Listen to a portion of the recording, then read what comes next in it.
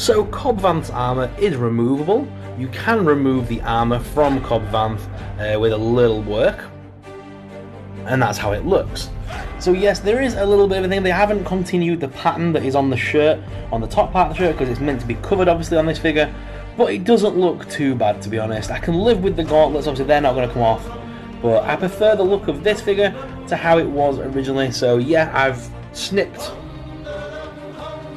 cut away the armour so that he can actually remove it, and like I would love to use these in a back to tank diorama with Boba Fett, but I do prefer my Cobb Vanth without his armour. What are your thoughts, guys?